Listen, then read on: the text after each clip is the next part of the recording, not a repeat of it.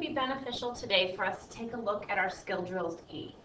So this is the coordinate plane and doing some graphing just in quadrant 1. So hopefully you remember from previous years that this is our x coordinate, our x axis, sorry, and this is our y. And hopefully you remember that we graph x comma y. So some teachers, I think in the past, have used the example of you have to walk to the elevator before you can go up or down. So we go in the form of going left or right and then up or down. So if we want to look for point A, which is right here, we start at our origin, 0, 0, which is this point right here, and we will start by going, first we're going to go 2 places to the right, to right here, and then we're going to go up. We start from origin, go 2 right, and then up 8. So our first point is at 2, 8. Okay? This should look familiar to you. And then on the next one, on set 2, we're looking for our first point is 2, 5. So we find 2, we start again at our origin, and that's a bad point. So here's our origin, right? This is our origin, and most of the time we just label it with a 0. Okay, and that's not even a good 0, so we'll just label it again with a 0. Okay, so we go 2 places to the right and up 5, which lands me right here. Okay, so this is our point A. All right, if that did not help you, as always, feel free to come and visit me in the classroom so we can discuss these. Okay, moving on. So the first one for set 3 asks us to convert convert these into a fraction in lowest terms. So 23% means 23 out of 100. So we just write 23 out of 100, and then we simplify it if we can. Okay, we've been working on fractions and simplifying them, so this should not be that difficult.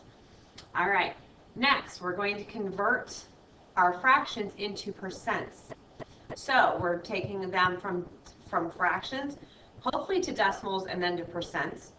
So 3 out of 5, we're going to make it into something out of 100, right? So you just got to think, what do I have to do to 5 to get to 100? Well, for this one, I'm going to multiply it by 20. And if you can't see that right away, you know what, I'm going to leave that there.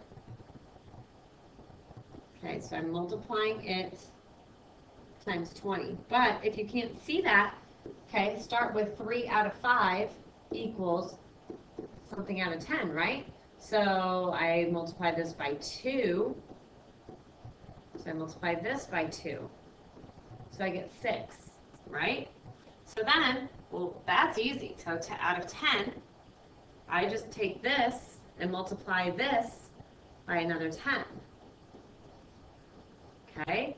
So then I get 100 on the bottom, and I get 60 on the top. So that makes this 60%. Okay?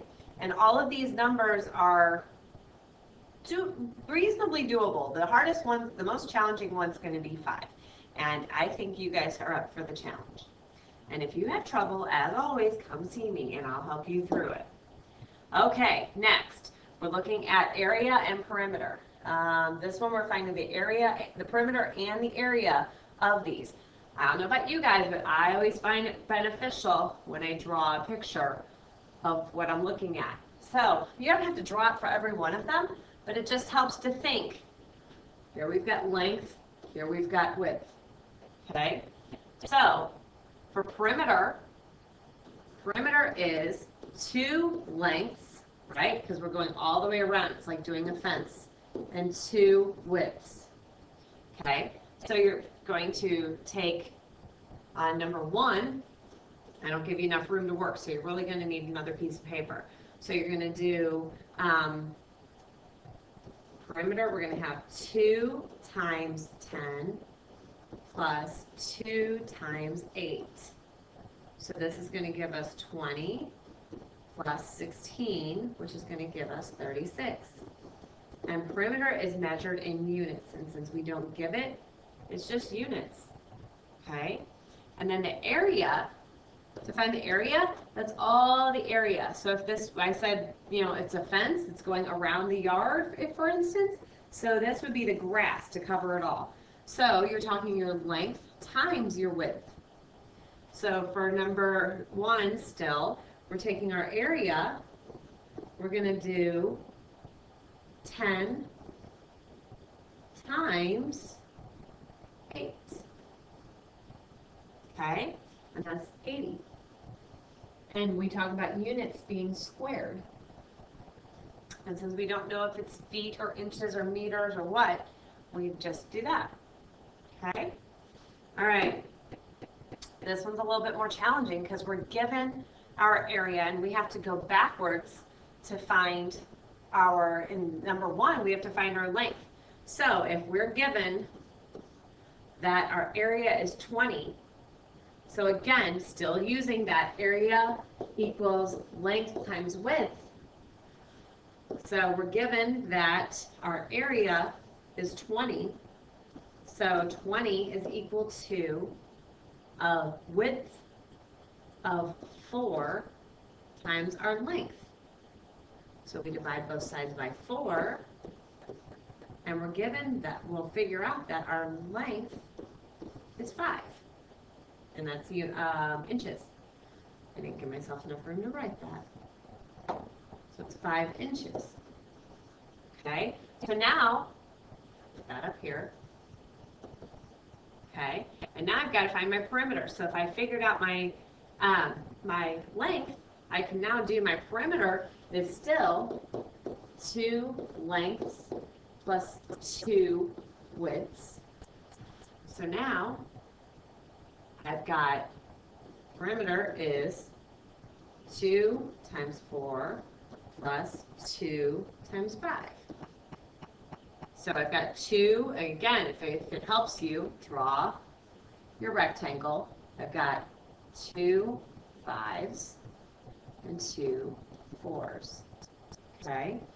So I've got 8 of the 8, right, on my short sides, and 10 on my long sides, which gives me a perimeter of 18.